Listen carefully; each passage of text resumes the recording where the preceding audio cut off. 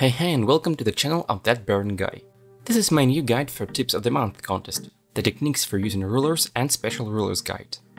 And basically this is going to be a full guide to all the rulers present in Clip Studio. We'll review every ruler, their preferences and the ways of using. Chapter 1. Ways of adding and editing of rulers. First of all, we need to understand how to start working with rulers.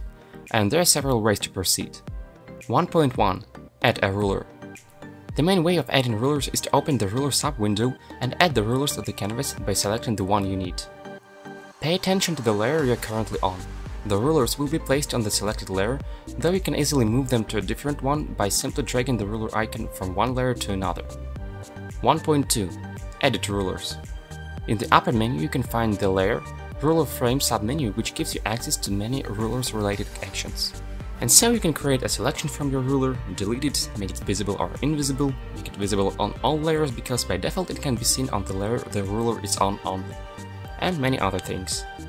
Although these functions are combined with several functions for working with frames, like divide frame borders equally and combine frames. You can also access the same window by clicking the right button of the mouse on any layer. The ruler frame bar will be there as well. 1.3. Snapping. These three buttons on your screens are essential if you want to work with the rulers. They are located in the quick access upper bar and are recommended to keep the first and the second ones activated all the time. Here's what they do. While the first button is activated, your strokes will work with standard rulers and will be snapped to them. And the second button makes the same for the special rulers. If they are deactivated, none of your strokes will notice the rulers on the layer. The third button does the same for the grid tool. We will get back to it a bit later. Chapter 2. Main rulers. Now let's take a closer look at the rulers themselves. 2.1. Linear ruler. This might be the simplest ruler among all. You build it by simply clicking on the place you need and dragging the mouse while holding the button. And so you create a line your strokes will stick to. There are plenty of ways to use it, but the main goal you reach with this ruler is a perfect line, strict and straight line. 2.2. Curve ruler. With this ruler you can place several dots of the ruler path, so they make a curved and complex shape. This is a perfect tool for those who are not good at drawing long and smooth curves. 2.3. Figure ruler. Just like the whole figure sub-window, this ruler consists of prepared shapes for your convenience. Regretfully, people can hardly draw perfect shapes like circle with their bare hands, so this ruler is a savior. Here you can choose from ellipse circle, square rectangle, and polygon rounded polygon. Such shapes like rectangle and rounded polygon can be customized. For example, you can control the level of their corners rounded.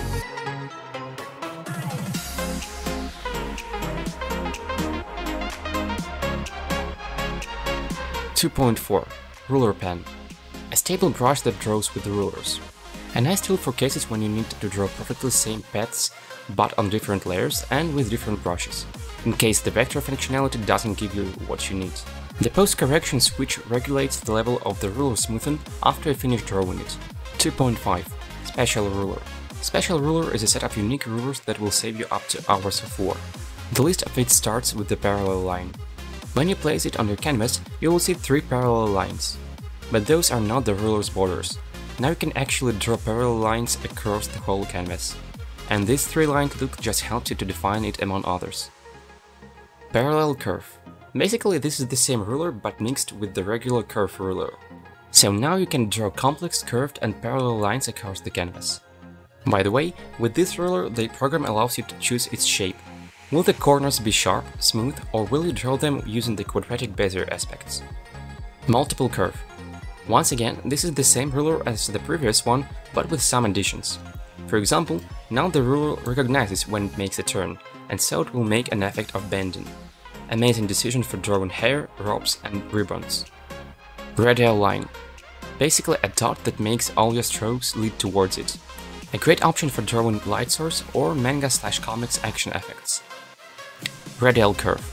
An interesting combination of the standard curve and the radial line. Now you can build your own path, the stroke will go towards the radial point. Concentric circle. With this ruler you can build a circle or an ellipse of any shape and draw multiple parallel and perfect in terms of each other shapes. They will have a common center and so they will lie perfectly on the canvas. 2.6 Perspective ruler. a ruler that most of artists always use. You can put limitless number of points and draw amazing and physically correct landscapes, architecture concepts and other drawings.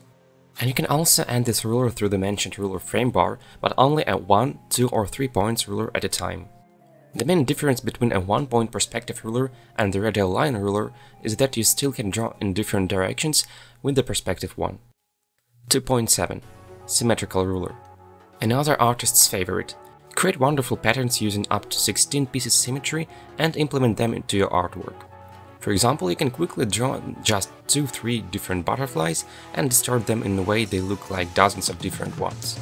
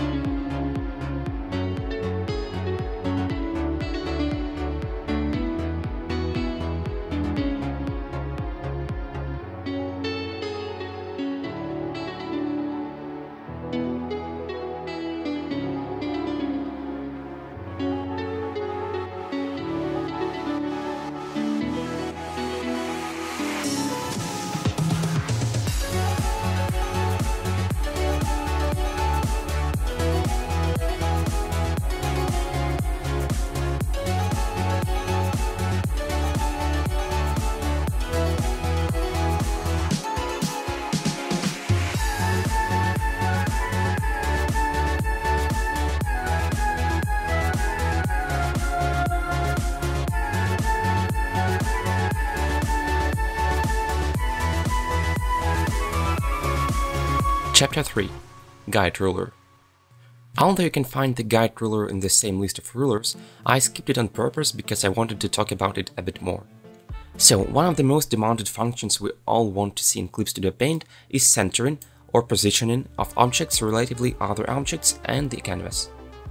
Regretfully, we have no idea when this system parameter will be added to the program, and thus it causes a certain discomfort, especially if you're a logo or a merch designer. But while we are waiting for it to be added, I'd like to share a small tip that involves the guide rulers.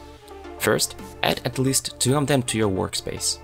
You can do this from the Create Ruler tool, sure, but there is a faster way if you need only 1 or 2.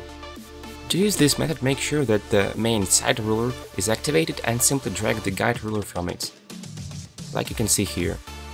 The guide ruler is also available from the special ruler list. Once done, you will notice that the guide ruler can only be perfectly vertical and horizontal, and that it is endless. Now comes the fun part. Due to its nature, you can control the position of this ruler on the canvas. Go to the operation window and click on this ruler. You will notice 3 new bars in the tool property window that represent the axis and the angle.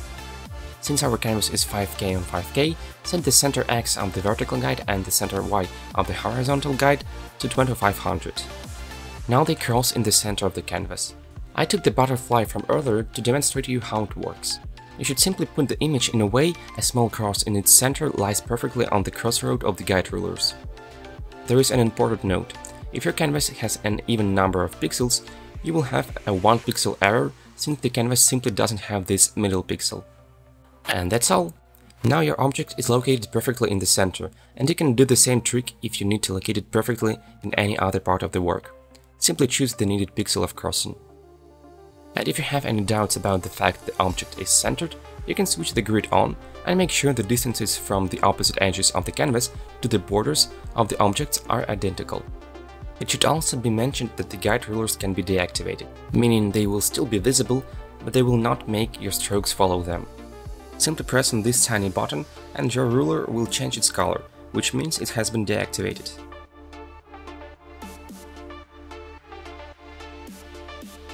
Chapter 4. Grid. And since we have already turned the grid on, let us talk about it as well, since it can also be deemed as a ruler. Here are several ways of how you can work with it. 1.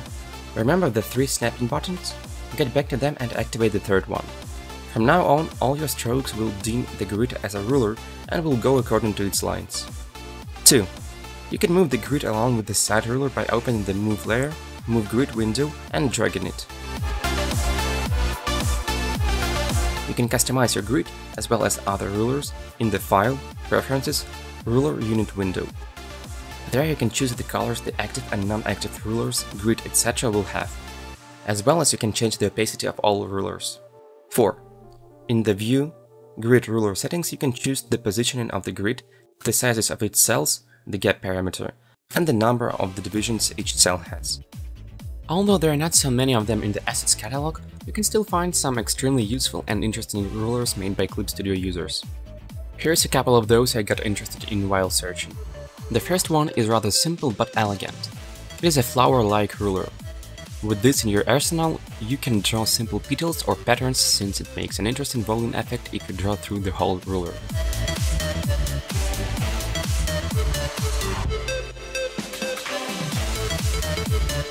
The second one is so massive I couldn't believe something like this could have existed. At a first glance, it might look like a typical box that represents a shape of a room. But if we turn the visibility of the rulers on, you will see that this room is a perfect field of perspective with a whole grid of active rulers.